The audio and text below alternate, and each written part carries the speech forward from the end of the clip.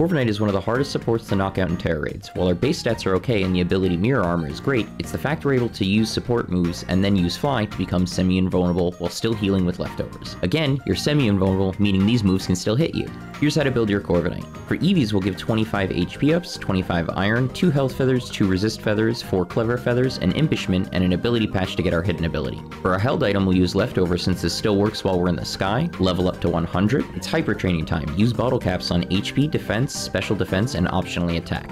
Let's fix our moves. You'll need to use the move remember to relearn Screech and Metal Sound. You'll need to craft the TMs for Fly and Reflect. Alternatively, you could relearn Taunt, or teach it Roost by putting in a Picnic with any of these Pokemon. Keep your eyes in the sky because